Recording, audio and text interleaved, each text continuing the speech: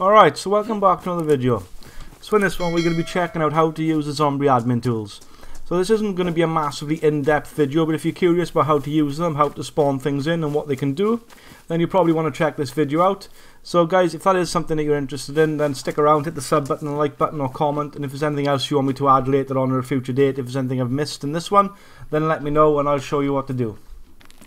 Okay, so looking into what the Zomberry admin tools are, so they pretty much are what they say in the tin. They're a tool which allows you to admin stuff on the server, so it allows you a bit more things. So if you look at the top here, obviously it's got my name.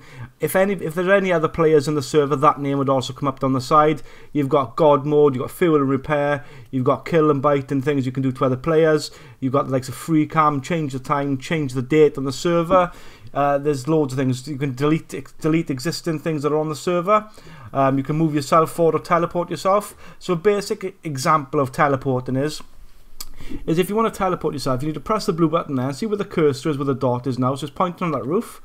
Click the admin tools, click teleport to cursor, teleport I should say, and there you pretty much teleport straight to the cursor. It's pretty much a simple and effective way of moving yourself around the map if you just want to have a play about with them. I don't use it a lot, but I have done in the past if I need to get to a certain rooftop, or if a player's locked himself in a building or something and you need to try and get in there, it is a certain way you can do it. This option as well is just showing you can just jump 10 meters forward and you can just keep clicking that and you just keep going forward. The other options are spawning other players to yourself or spawning yourself to other players, and you can do that on the map, and I'll show you that in a minute. You've also got toggle God. You can see it puts God mode on, so you shouldn't die, and you can heal yourself. As you can see in the bottom right there, if you click the heal button, there you go, all the stats would start going up, and if you were injured or if your health on the right hand side, the cross was red, that would definitely improve. And you can also do that to other players. You've got fuel and repair, which is important. So if you spawn a vehicle in, okay, so this is your spawn menu. To spawn something, go to spawn menu. Now these are all these items here, all the items that are in the game. So pretty much every single item, including buildings, zombies, whatever you can think of is in this list. To spawn a vehicle in, what we need to go is up the top you've got objects. So to spawn a vehicle in, go to objects, and now these are your vehicles. Now for this demonstration we're going to spawn in a truck. So if you can see the truck now, it hasn't got any wheels. It's not, obviously you can't drive it. You've spawned it in, you're unable to drive it. So you can see it's there, it's got no battery, no rad, nothing really. So step back, point your cursor at the truck, and what you want to hit is fuel and repair. Or repair and fuel, whatever it is. Once you've done that, okay, obviously you can see now all the wheels are available on the truck. Now this truck is available now for driving. And to delete an object, what you need is at the bottom there, you can see delete object near cursor. You just double click it and that object deletes. So that's the basics really of spawning a vehicle, how you can spawn them in, how you can get them deleted. And just to show you that these vehicles are obviously drivable after you spawn them in, what we'll do is we'll spawn in an Ada quickly. And then we'll just take it up the road, obviously, just to show you quickly. So it's in fuel and repair. So obviously the car's ready to go. Then you just jump in and you can just drive it like normal and up the road, and that should work just fine. And it's also a way of repairing players' cars. So if a player's got a vehicle that he's either bought from a trader or made from scratch, etc. But if he has got a vehicle and he's damaged that vehicle, as long as you go up to that vehicle, then you've got the choice of either deleting it and spawning a new one in for the player, or you can just fuel and repair it, and then that vehicle then should be good to go. Shouldn't really cause you any problems. Once you finish with the vehicle, it is just a matter of just getting out and just getting that deleted. This works with pretty much any item in the game, gun, clothing, wherever you bring into the game. It's a similar option. I just showed you vehicle because the only difference with that is you have got the fuel and repair option as well.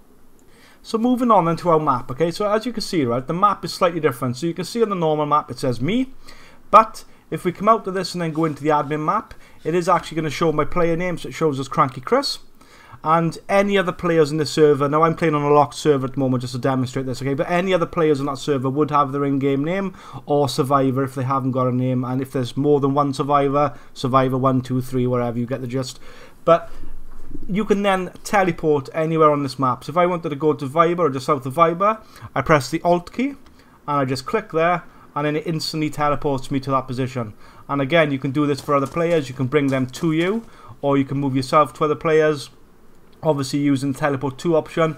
But if you wanted to teleport the player somewhere, obviously you could. That option's available for you, and there is an option I use now and again, especially if you're playing on a server with a bunch of mates and you just can't be bothered running or driving to each other. You just teleport about. One thing I would say with the admin tools, and this is really for teleporting or spawning stuff in, is be careful, because you can get carried away with it and all of a sudden you've spawned everything in that you need and you take away from the game. So just use it with a bit of caution. Obviously for this demonstration I don't mind spawning myself in a jacket, but you find yourself, oh, what's a jacket, what's a bag of nails, what's a car battery, and all of a sudden you find you're not looting anymore, you're just sitting there using the admin tools. So although they are fun, if you like the sort of thing that I like, just running around and playing it, then just do it with a bit of caution. Along with items of clothing, etc., and guns and vehicles and all that sort of stuff, you can actually spawn in zombies, animals, you can spawn in cows, bears. I mean, if you want to play a joke on your mate, just hide somewhere and spawn in a bear. But that's also available to you. The option's exactly the same. So you just click on the spawn menu. You're looking for AI now, it's a bit different because you're looking for actually the zombies or the bears, etc. So you just spawn a zombie in.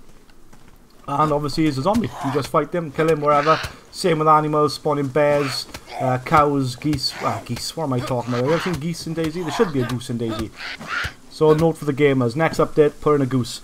But you get the gist of that. So it is pretty much just, like I said at the start, it is just spawning what you want really. The options are open for you. What I'd say, be careful. So if I spawn in an animal now, okay?